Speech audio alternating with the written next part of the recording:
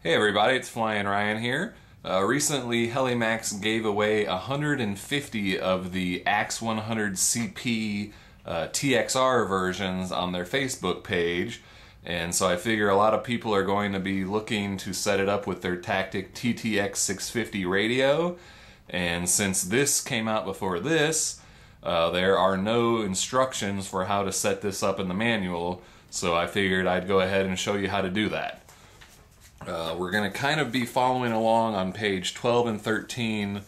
These are your steps for setting up the TXR version.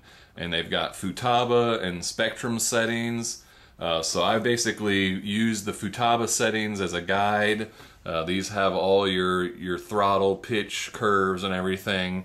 So these numbers are going to be the same. We've got some slight differences elsewhere. But you can kind of go look at this page to kind of follow along to get the exact numbers. So to start, obviously we're going to turn on our radio and it's going to start up with whatever model you formerly were using. We want to make a new model, so press and hold enter. So we've got model select, we'll pick that, go down to an empty slot, and this is a helicopter, so we'll set up helicopter, and it's ready to go. So now I press enter to enter the menu here, and we'll start by setting our servos. So go into servo set, and channel 3, which is our throttle, needs to be reversed. And then I found this out the hard way. Channel 5, which is the gyro, also needs to be reversed. And so now we've got our servos reversed and we can back out of there. I will show you at the end of the video how to set up dual rates in Expo, and I will explain what those are for those that don't know.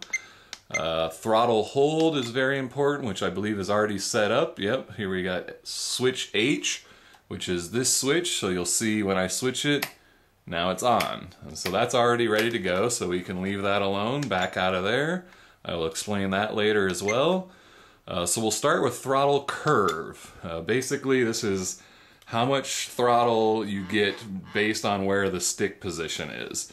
And then this is our stunt switch. It's a 3-position switch. So we've got normal mode, and then we can have 2 stunt modes. Basically, your stunt modes, or also known as idle up, is how you do 3D maneuvers. So we'll start by setting up our throttle curve for normal. And according to the instructions, let's see, we've got normal throttle is 0 to 100%. So it looks like we don't have to do anything here. I've got at the low position, point L, I've got 0%. Move the throttle up and now you'll see point is at H, and that's 100%. So our throttle is 0 to 100%. And you can see there as I move the throttle, you can see the bar go from 0 to 100%. So normal mode, we want throttle all the way off when it's down and throttle all the way up when it's up, so that's normal as is. So now we'll move on to stunt 1. And now, let's see, idle up, throttle, we want 100% to 90% in the middle to 100% at the top. So low position, we want 100% throttle. So hit enter. Oh wait, there we go. So move that all the way up to 100%. So now when your stick is all the way down, which in stunt mode, you are no longer controlling the motor speed, you just control the pitch of the blades. So 100% down, we want the throttle to be moving at 100%. At middle position of the stick, which you can kind of line it up with the bar there. So middle position is basically your no lift, no thrust either direction when you're in 3D. So at that point, we want to make another point. So we hit enter and you'll see it creates point 1. And we want that rate to be 90% according to the manual. It's 100, 95, 90. So we'll put the middle at 90. And then that will just sort of automatically create a curve so we don't have to worry about those 95% positions. So we'll hit enter. So now you'll see when my stick is all the way down, or which would be giving thrust up, how you fly upside down, the throttle's at 100%. When I'm all the way up or giving thrust down, how you fly like normal, the throttle's at 100%. When it's at center where I don't want any lift in any direction, the throttle moves down to 90% and kind of slows down a bit. Now I'm going to go ahead for stunt 2. We'll make that like hardcore 3D. So we'll have the throttle move at 100% at all times. So we'll just move low position up to 100%. And now the throttle is 100% across the board. Wherever our cyclic or wherever our collective pitch stick is, the head speed is still 100%. So that's going to be your most aggressive 3D. So our throttle curves are now set up. We can back out of that and go into pitch curves. And pitch curve is going to be how much angle the blades have, and that's how you can do 3D maneuvers. So we'll want to move the stick back to normal, and we want to set up our normal pitch. So here in the instruction manuals, normal pitch. And we want 42 to 78. So at low position, we're going to have 48% pitch. So move all the way up to positive 48. All right. And then at high position, it'll obviously already be at 100%. So now we want to move it down to, what was it, 78%. So bring that down to 78. Okay, so now in normal mode, where we already set our throttle curve to be a 0 when you were down and 100% throttle at max, now the blades are also going to change their pitch with that speed from a 40% pitch to a 78% pitch. So that's also going to create more lift with the pitch of the blades, as well as our throttle curve changing the speed of the blades. So normal, 48% to 78%. Or wait, was it 42%? Sorry. 42% we're supposed to have here. So I need to drop that back down a little bit.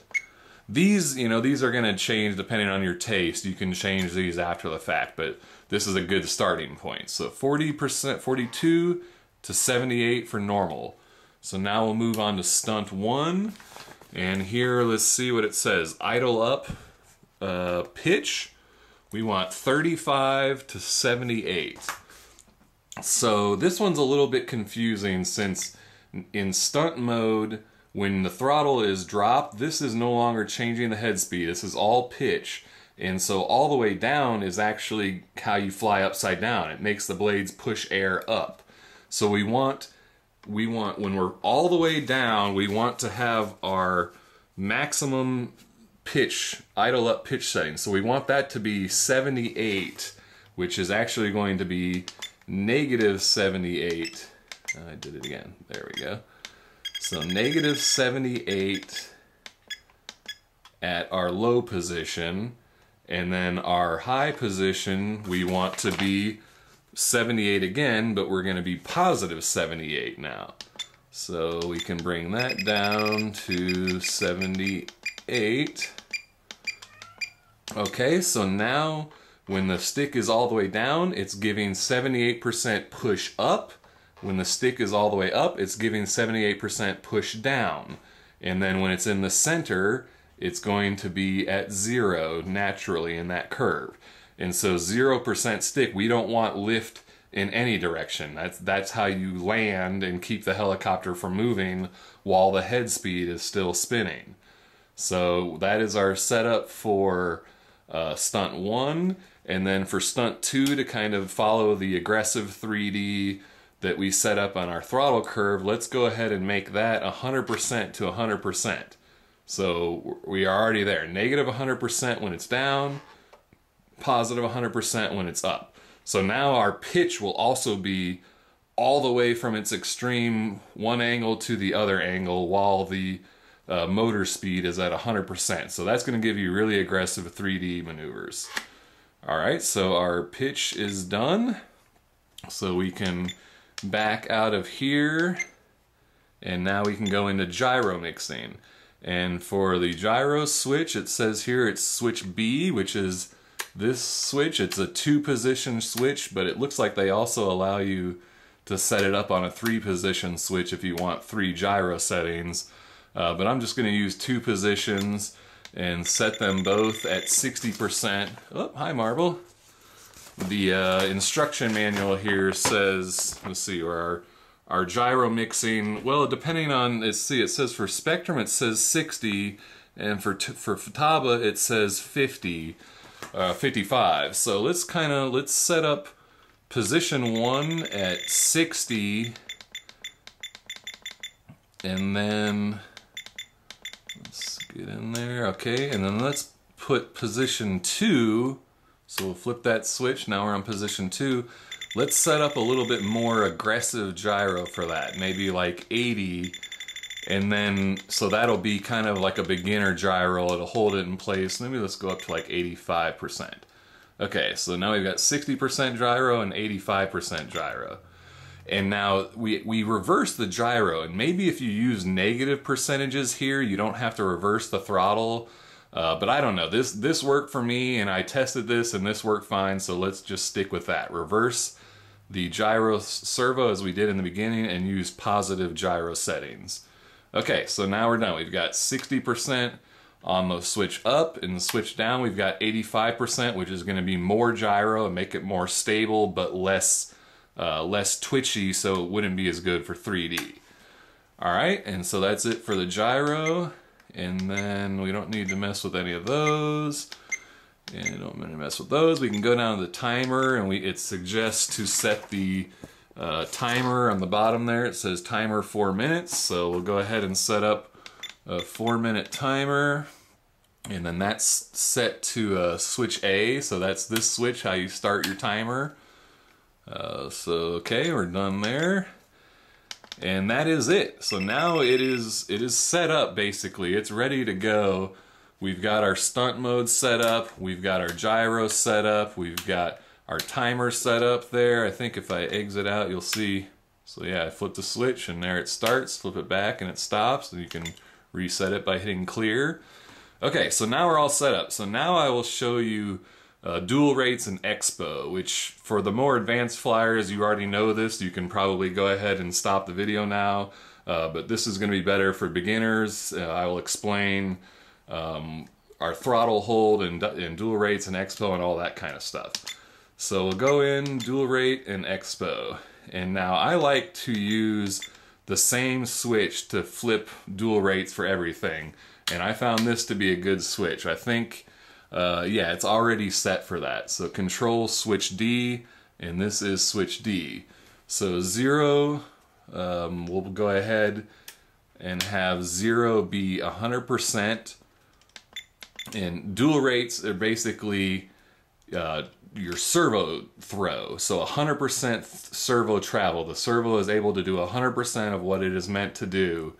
And then we can go ahead and flip the switch down, and then we can change it to, let's do this for beginner, so we'll drop it way down to like 60%. Okay, and so now you'll see position 1, we've got 100% rates, position 2, we've got 60% rates. So now the servos only do 60% of what they're meant to do. At full stick, you're still only giving 60%, so that tames it way down. It makes it less twitchy and easier to control because you're only using 60% of what the servo is able to do. And then Expo is kind of up to personal taste. I like to be somewhere in the between like 20 or 30% Expo. We'll make it extreme here to kind of show you see how this curve has sort of taken a dip in it. So what Expo does is it kind of dumbs down around the center of the sticks. It makes it take longer before the stick starts having effect. You can kind of see it has that curve up. So towards the center, you can do bigger movements that have less effect, and then the further out you get, the more effect it has. It kind of ramps up in the servo adjustment. Again, I like to have about, we'll go on low rates. When you've got low rates already, you don't want too much Expo, or you'll end up in a situation where nothing's happening until you move way out, and then all of a sudden everything happens. So you don't want to give too much Expo. So on 60% rates, sorry, it went the wrong way. they use negative percentages for Expo. So you want about, let's say, negative 15% with 60% dual rates. And then flip it back to now we're at 100%. Let's put that at negative 25% Expo. So when you're at 100% travel, you want a little bit more Expo, so it's not quite as touchy. It gives you a little bit of lee room in the middle of the sticks there. All right, so now position 1, 100% with 25% Expo. Position 2 is 60% with 15% Expo, and that's for ailerons. So now we have to go and set that up for elevator as well. And so put the position back to 1. We've got our 100%, and then what did we do? Negative 25% at 100% dual rates. And then on our position 2, we want to drop that down. Oops. Drop that down to 60%.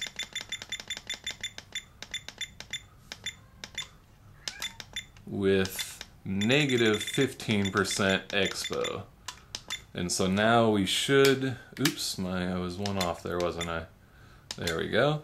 So 100% and 25, 60% and 15.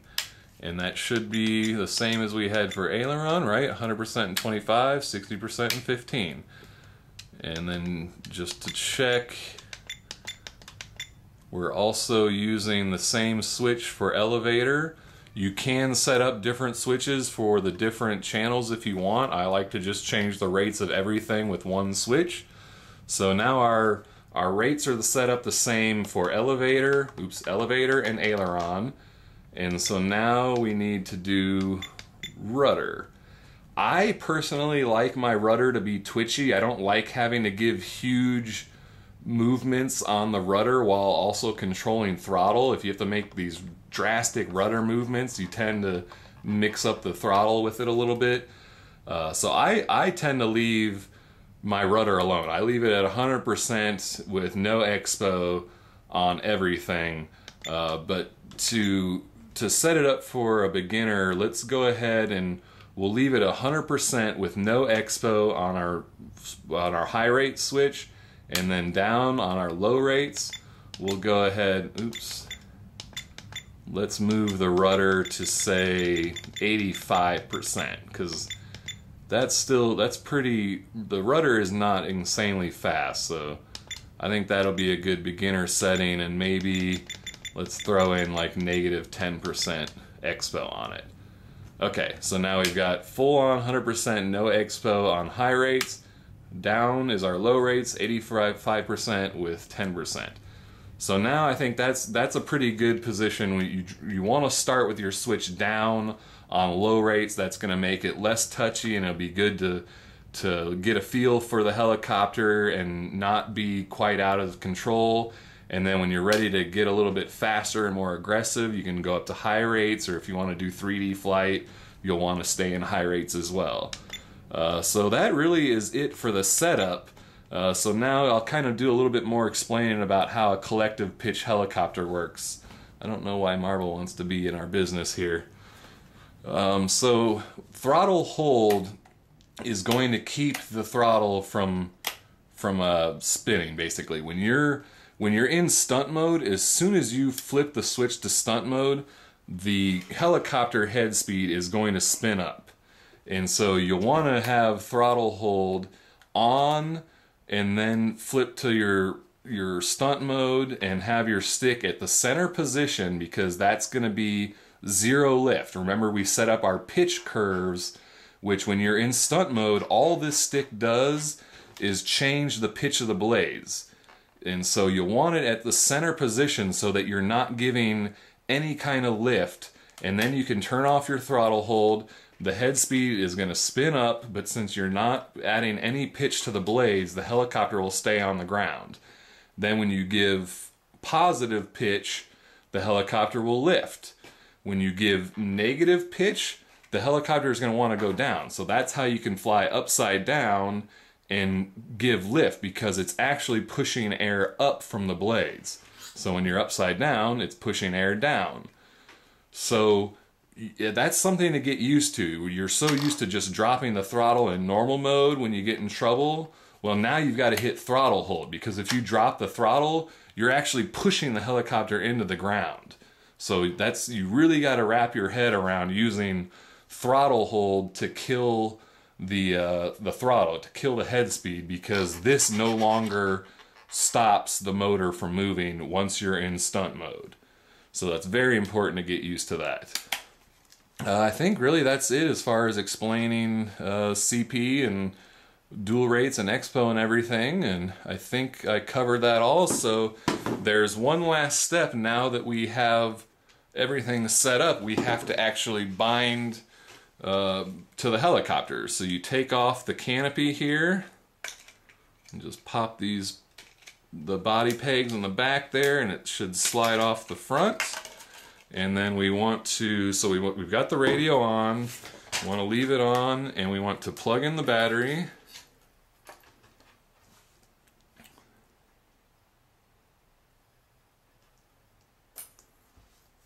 Okay, now it's plugged in. And then you want to, you've got a tiny little button here in the front that you want to press and hold. This should be blinking. I think it's actually already noticed that it's bound because I've already bound this to this radio before. But for the first time when you do this, this little red light here should be blinking. And then you've got this tiny black button that you've got to press and hold for 3 seconds. 1, 2, 3. And now it should be bound to the helicopter. There we go. So now I can throw my throttle hold on and make sure that, see, now it won't give any throttle, but you can see that the throttle is changing the pitch of the blades. That's why they're moving around. And then my elevator and aileron is also moving them, so we can tell I'm definitely bound. I've got it on normal mode, so I can go ahead and remove throttle hold and nothing's gonna happen. And I'll kind of try to show you.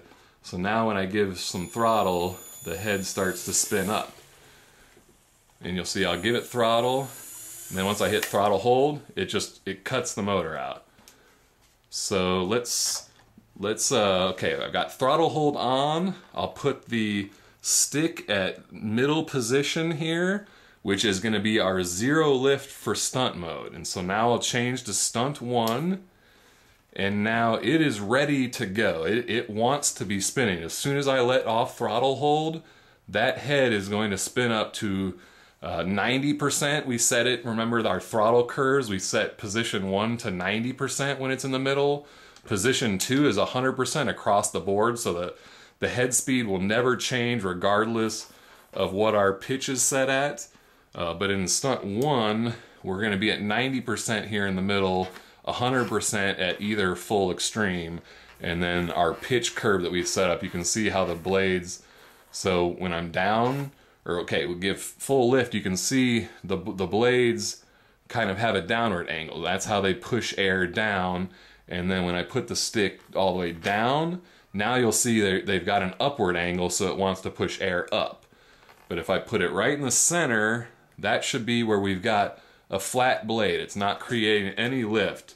So now when I take off throttle hold, it should spin up to 100%, but it's not going to lift or anything because the blades have no pitch to them. So let's see what happens.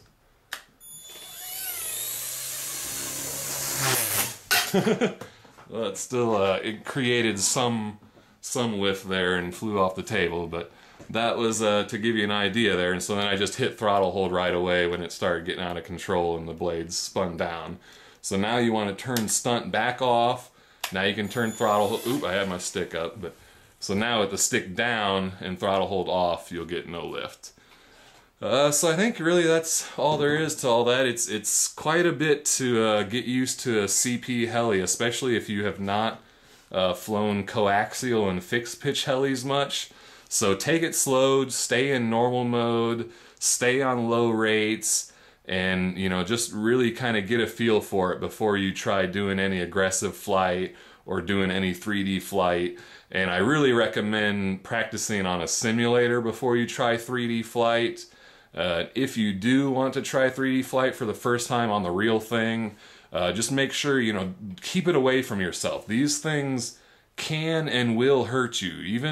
Even this small size, these blades, I mean, you can see I've taken a good nick out of it. I got myself with it. If you look at my original review, I had a little cut on my finger. These things can and will hurt you, and they move really, really fast. So take it seriously.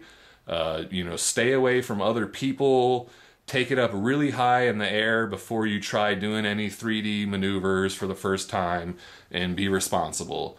Other than that, I think we're good to go. Make sure, you know, if you've got any questions, feel free to comment and share it on your Facebook or whatever. Pass it around, help people out. All right, well, thanks for watching. Please subscribe, and I'll see you next time.